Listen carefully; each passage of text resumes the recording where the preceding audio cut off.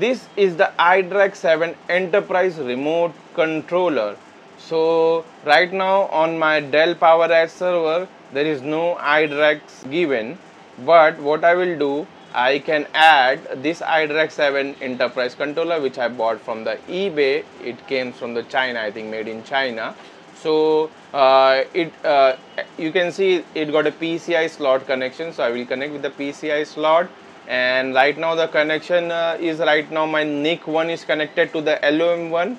So as soon as I change to this iDRAC controller, I will connect the Ethernet cable coming from my switch to this iDRAC 7 Enterprise Remote Controller. That blue section part has been removed. Now you can just pull this up and it will be removed from here now. And now what I will do, I will add this. It's got a PCI slot here. So what I will do, I will put it down here and to PCI slot. So as you can see here, it is properly connected. And now what I will do, I will just connect this upper one and I will just put this back.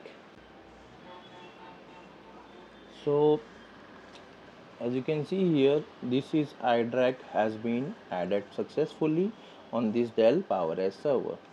So I'm logging to my Dell server iDRAC controller 7. As you can see, the licenses says Enterprise and I can check the virtual console preview.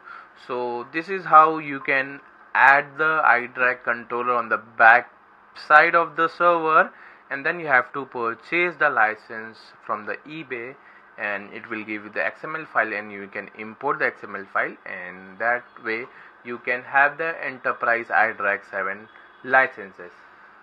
Follow my channel for more content on the Dell server. Thanks for watching. Bye.